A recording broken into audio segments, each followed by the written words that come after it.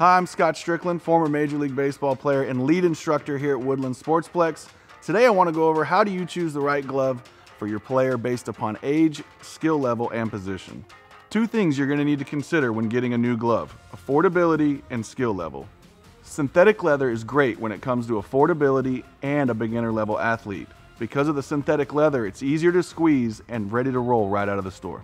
The intermediate level gloves at Academy have the look and feel of a premium leather, but the added benefits of synthetic leather.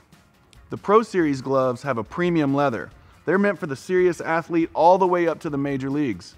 They're going to take a while to break in, but once you do, they're going to last you forever. Now that we've talked about materials, let's talk about the size and shape of your glove. That's what's really going to determine where you play on the field. When choosing an infield glove, you're going to want that glove to be between 11.5 and 13 inches. Reason being, we need to transfer that ball out of the glove and into the throwing hand quickly. When choosing an outfield glove, you're going to want that glove to be bigger, around 13 or 14 inches. You're going to be glad you did when you're chasing balls down in the gap and you have that added length. Two gloves we haven't talked about today are specialty gloves, the first base mitt and the catcher's mitt. The first base glove is designed for scooping balls out of the dirt. It's going to have a flat bottom with a small top.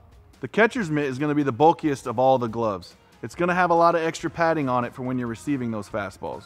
Whatever age or skill level you are, whatever corner of the field you play on, Academy has you covered.